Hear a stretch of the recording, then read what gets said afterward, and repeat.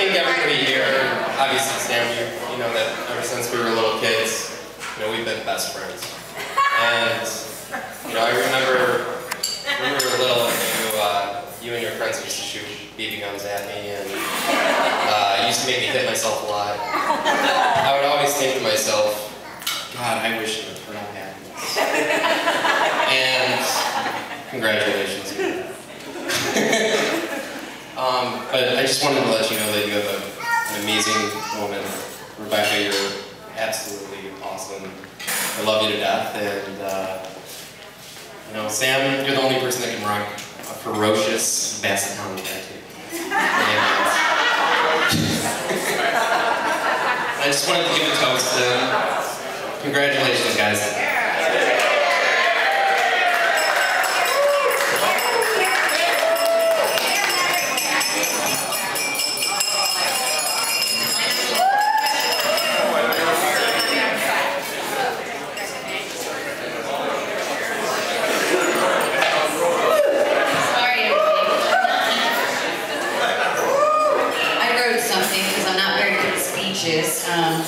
I love my sister to death, and I want to make sure to get it right. Okay, here I go. I've known Rebecca all her life. I was born before her. I've known I've been accused more than once of being your mother. Even when she was born, you could see in pictures that I thought she was mine. I probably thought my mom had given birth to her just to give me a doll to play with. I would pretend to feed her and take care of her, and that was just the beginning. We were very different, so of course we fought a lot, kind of similar to you two. She would actually be torturing me more than I tortured her. So we fought a lot, but I promise I don't pull her hair anymore. We still fight now sometimes. But all through that, I've always admired you. I love you to death, and she could make friends in any place and with anyone. And whenever she walked in a room, every man and woman would stop to stare. Trust me, tons of my guy friends wanted to get with her. And some of them, sorry. She looks beautiful all the time. But tonight, you are a goddess. You are. And look at how amazing that she put together.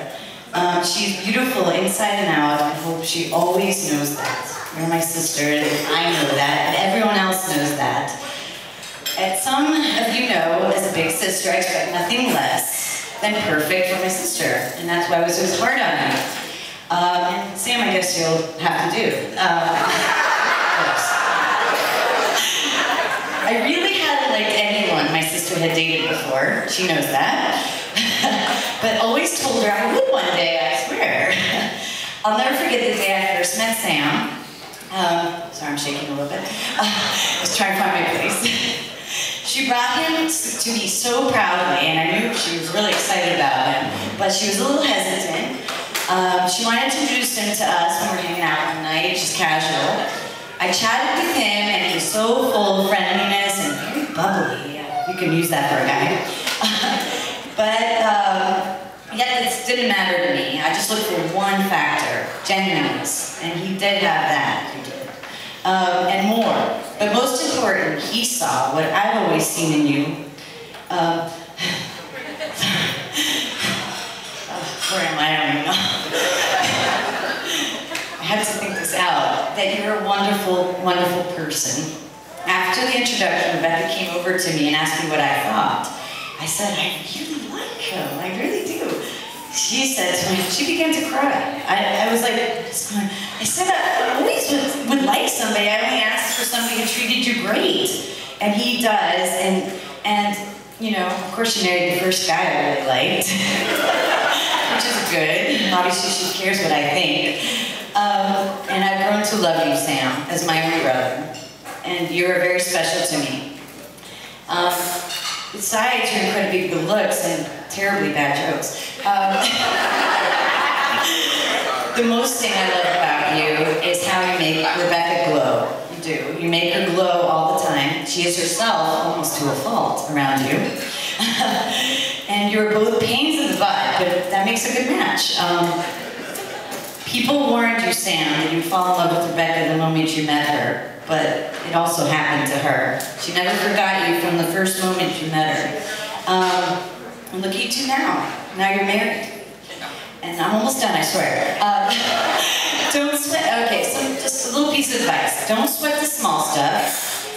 And I know, it's good advice. And it's all small stuff. Compromise on everything. Do small things to appreciate each other all the time. And for all of you, may you never have to be lucky enough never to hear me and Rebecca sing karaoke. Oh yeah. Completely horrible. We were in a VFW. Of course, I got amazed Sam was even want to marry Rebecca. We totally, poor Aretha Franklin. I mean, at a VFW we got booed at karaoke. So.